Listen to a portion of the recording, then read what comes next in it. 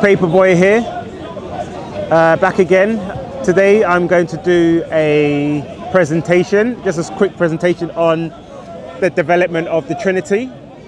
The reason why I wanted to do this is because there's a lot of hyperbole sometimes going around, misconceptions, lies, mischaracterizations of the Trinity and where it came from. And basically what I wanted to do is demonstrate to people, those who are within the faith and maybe those who are researching Christianity about the Trinity. How did we come up with this doctrine? Is it biblical? Is it from Roman paganism or what? So basically I want to start off with the passage of no worries. So basically I want to start off with the passage from Hosea, and it says, "For my people are destroyed for a lack of knowledge." And the reason why I want to start with this is because I think within the Christian circle, sometimes we need to know our history. Even though we believe the Bible is the Word of God, one of the strongest things that Christianity has for itself is historical evidence. And we have the scripture and external historical evidence that supports the Christian narrative. Whereas when you look at other faiths, generally they are purely based within the text, and when you look at the claims outside of the text, you generally don't find anything. So one thing, it's really important for people to know the history of the Trinity and the church in its earliest development. So I'm going to start looking at what the actual early Christians believe. Okay, so in the words of Wayne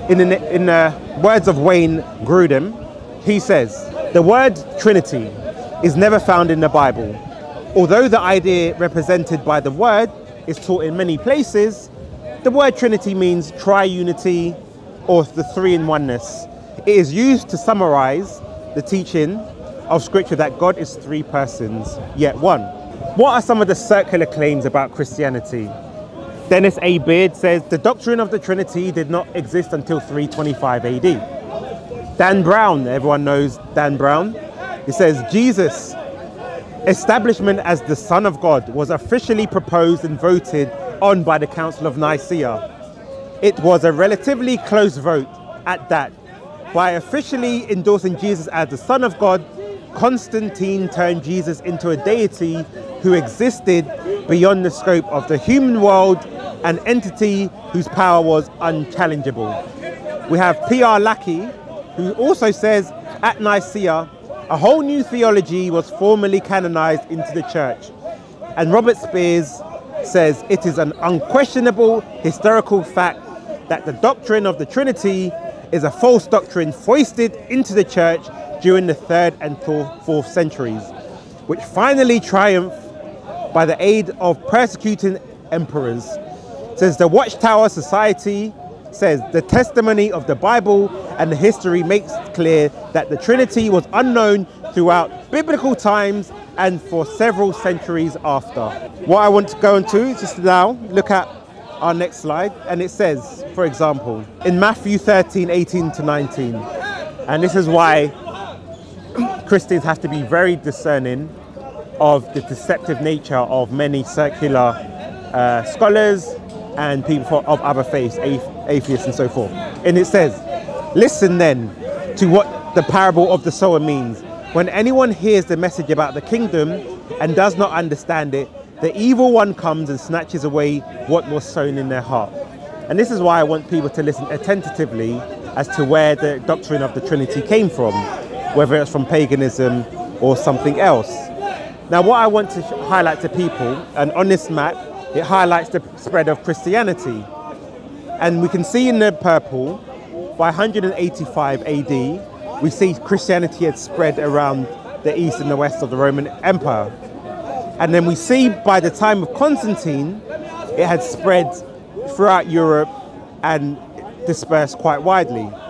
So why I want to highlight this is because before 1313, when we had the Edicts of Milan, Christians were generally dispersed around the regions, and there was no real ability for all the bishops to gather together to cement what Christian doctrine was. So even though they believed the same things, there was usually the same thing described in different languages. And when you had the Edict of Milan in 1313, this meant there was a freedom of religion, and this meant the Christian bishops could gather and then discuss on doctrines. So what I want to show you is that even Bart Ehrman, talking about the growth of Christianity, because many people try to claim that Christianity was spread by the sword. But this is in fact a lie, because for the first 300 years of Christianity, Christians were persecuted. It wasn't an official religion of Rome, and it wasn't like other religions where it was spread by the sword.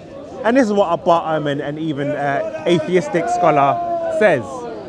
He says, in The Triumph of Christianity, Ehrman describes the Edict of Milan as the Western world's first known government document to proclaim the freedom of belief.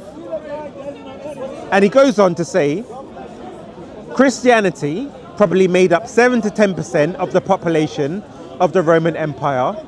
A mere 100 years later, half the empire's 60 million inhabitants claimed allegiance to the Christian tradition. So Ehrman then declares that this is absolutely extraordinary. Very little about the historical triumph of Christianity makes sense. When Constantine converted, the New Testament did not formally exist. Christians disagreed on basic theological concepts, amongst them how Jesus and God were related.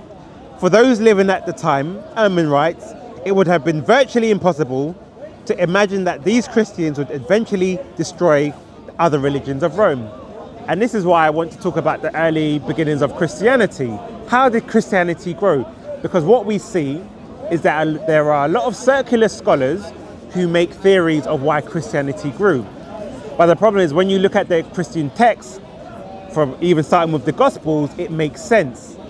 But then when you remove these core facts from the beginning of Christianity, it then becomes bewildering to anyone who does not subscribe to the Christianity, the Gospels, or the historical documents from the Church Fathers as to why Christianity grew. But as we go along in the presentation, I'm going to describe or read out some of the earliest witnesses of the Christian traditions, or what people witnessed and why Christianity grew. And then I want people to consider what actually makes sense. If you put together the Christian narrative, or you look at the fragmented, circular, or sometimes Islamic argument about the origins of Christianity. Because what you have to do is look at everything holistically. And what I generally find is when people make theories devoid of the Christian tradition, then it doesn't add up as to what the whole narrative was. So I'll continue. In Macmillan, this is what he says. Macmillan, in his book Christianizing the Roman Empire, and he's a Christian, and this is what he writes. He says, the best explanation for the rapid expansion of Christianity in the first 3 centuries was not due to the church's strategic use of literature distribution or the friendliness and the kindness of missionaries. It was not the endorsement of the state, the promise of prosperity, or even the church's care of the poor in the community. Nor was it the loving relationship between believers. People did not choose to become followers of Christ because of the social status or psychological benefits afforded by the Christian faith. Rather, they embraced Christianity primarily because of the persuasive influence of miracles that were experienced and attested through the Mediterranean world. And this is one of the most important things of the growth of Christianity. If we look, for example, at Michael Green, he says, it is an interesting fact arising from all this evidence that exorcisms were done in an evangelistic context. They were so clearly designed to back up the claims of the preached word. Eusebius, in the 3rd century, wrote, evangelizing with God's favor and help, since wonderful miracles were wrought by them in those times, also through the Holy Spirit. As a result, assembled crowds, every man of them on the first hearing, eagerly espoused piety towards the maker of all things. So even Eusebius is attesting to the fact that what helped Christianity grow was the ability of Christians to perform miracles. And this was what caused crowds to gather, and people were forced to accept the piety of the people that were doing the miracles. And Augustine says, I should not be a Christian but for the miracles. Now this is what I'm saying, look at some of the other religions, how they spread by, you know, by the sword, or even the earliest people, they will say different things, but even the early church fathers are saying, I would not be a Christian if it was not for the miracles, their own testimony. But these are some of the things that secular scholars have to disregard and then try and come up with a theory as to why Christianity grew. But they're then rejecting source evidence. Are miracles biblical? Well, we'll look at Mark 3:15. It says, he appointed the 12 of them, whom he designated as apostles, to accompany him, to be sent out to preach, and to have authority to drive out demons.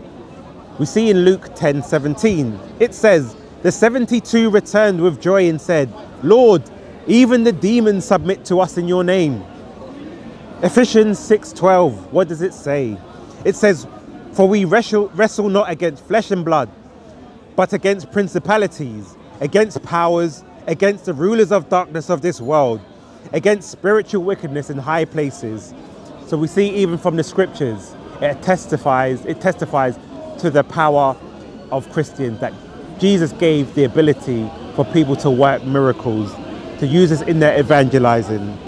We also see in Origen, and he says, and this is an early Christian, and he lived in the 235, 3rd century, and in writing against Celsus, who was not a Christian, he's trying to present an argument for the Christian faith. And he says, and there are still preserved amongst Christians traces of that Holy Spirit which appeared in the form of a dove.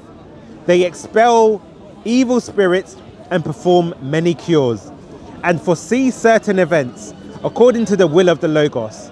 And although Celsus, or the Jew whom he has introduced, may treat with mockery what I am going to say, I shall say it nevertheless, that many have been converted to Christianity as if against their will, some sort of spirit having suddenly transformed their minds from a hatred of the doctrine to a readiness to die in its defense, and having appeared to them in either a waking vision or a dream at night.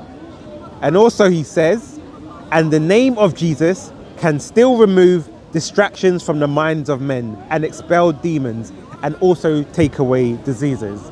So the earliest Christian writers, patristic fathers, some of them, they write about the testimony of the Christians and the miracles that they were performing. And this is what convinced Christianity to grow. Because that's why I read out to you Bart Ehrman's statement saying that the growth of Christianity was a phenomenon.